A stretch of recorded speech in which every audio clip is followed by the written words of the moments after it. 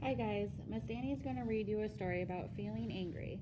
But first I wanted to let you know that there will be questions during this story and I would like you to push pause so you have time to answer the questions before we continue on with the story. So, I feel angry. Do you ever feel angry? I know I do sometimes and that's okay. Do you?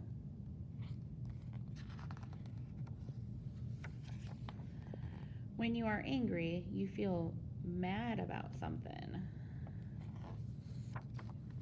You might yell when you feel angry.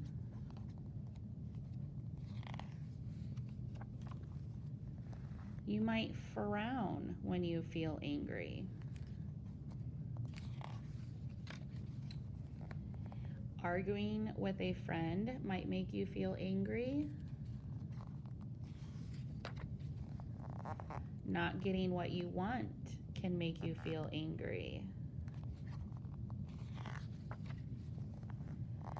Making a mistake can make you feel angry.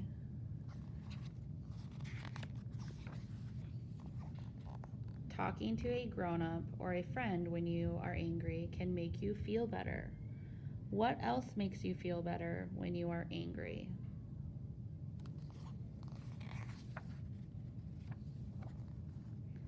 What makes you feel angry?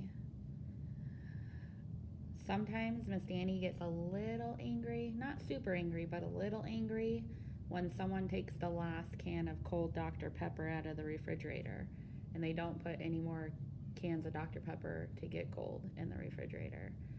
So sometimes that makes me a little angry, but that's okay to get angry.